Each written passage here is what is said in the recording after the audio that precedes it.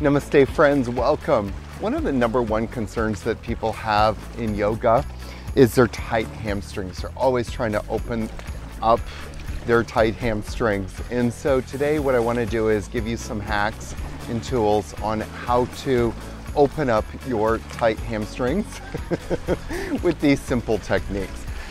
One of the things from an AYAMA perspective, applied yoga anatomy and muscle activation perspective, is to understand why we have tight hamstrings. One of the biggest reasons why we have tight hamstrings is because the muscles surrounding the hamstrings aren't doing their job properly. They're not contracting properly, they're not activated. And so what happens is the brain sends a message to the hamstrings that, hey guys, we need more stability, so contract, contract, contract. And so the hamstrings start contracting, tightening up as a protective mechanism because the body senses instability. So we want to get the other muscles working properly. We're going to do a little bit of a test first to see what's happening with our hamstrings. And then we're going to do a few hacks and see what happens once we've done those hacks to get the muscles around the hamstrings activated. And you're going to see the difference afterwards. So using these simple techniques, you can start to open your hamstrings. Really what we're doing is we're actually creating more stability in the body. We're activating the muscles of the body. That's ultimately going to give you more confidence and, most importantly to you, more range of motion in your hamstrings. So come onto your back first. And what I want you to do here is to straighten the legs out and then lift your right leg up. And just notice what your range of motion is here. Lower the right leg down and lift the left leg up. Okay, so yeah, just see what your range of motion is here. Now, we're gonna start off by coming onto the stomach and bend your right knee and bring your right foot, your right heel, into your right glute. Now I want you to engage your glute as much as you can and lift that knee up. Don't let the right pelvic bone come up. So just lift the knee up. You can let your forehead come down. I'm just keeping my head up because I've got the mic here. But just lifting that leg up as much as you can and then come back down. Do it again. So bring the right foot, the right heel of the foot, into the right glute and then lift that knee up. Keep that foot in as much as you can. Squeeze it in, squeeze it in, squeeze it in, and then down. Bring that right foot in, the right heel in, squeeze it, and then lift it up. And then down. And bring the right foot in, squeeze the glute. Keep the foot coming in, keep the foot coming in, keep the foot coming in, and then down. And bring the foot in again. Squeeze the foot to the glute as much as you can. Nice. Lift it up a little bit more. Lift it up a little bit more and then down. And we'll do it one more time. Squeeze the foot in. Nice. And then lift up the knee. Squeeze the foot in as much as you can. Squeeze it, squeeze it, squeeze it, and then down. Let's do the same on the left side. Bring the left heel of the foot towards the left glute and then lift it up. Squeeze it, squeeze it, and then down. Bring the foot in, squeeze the heel of the foot to that left glute. Now squeeze the glute and lift it up. Don't let that left pelvic bone come up. So leave the left pelvic bone down as best as you can and then let the left foot come back down. Bring the left foot in, squeeze the glute, and lift up.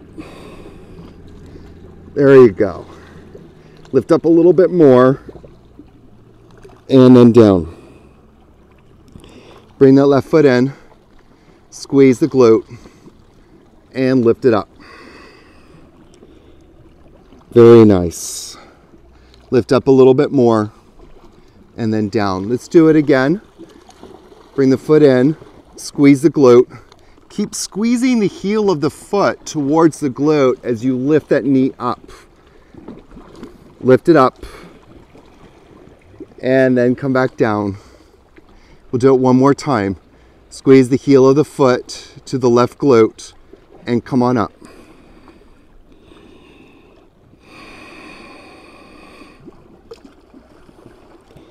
And then down. Very nice, my friends. Okay, come onto your back.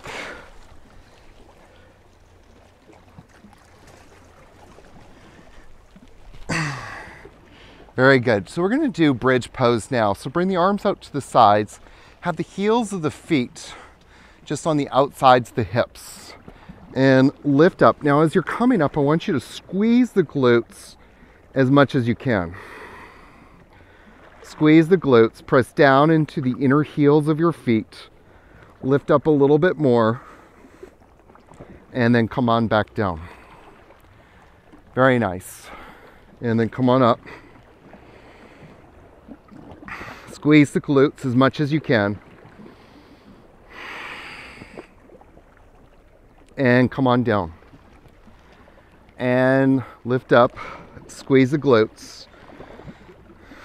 Push down into the inner heels of your feet. Lift the toes up for a moment. Squeeze the glutes, lift up a little bit more, and then come on down. Nice. Jiggle your glutes just a little bit now. Come on up. Squeeze the glutes, lift up a little bit more, and then come on down. And lift up again.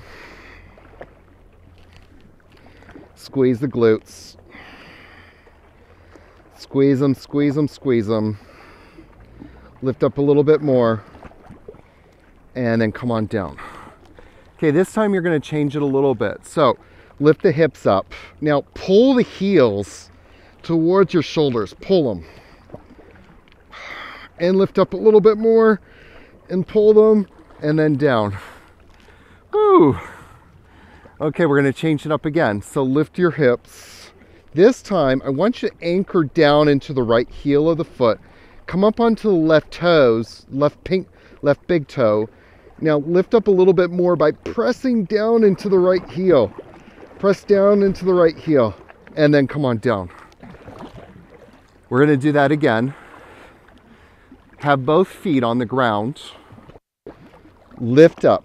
Now anchor into the right heel of the foot.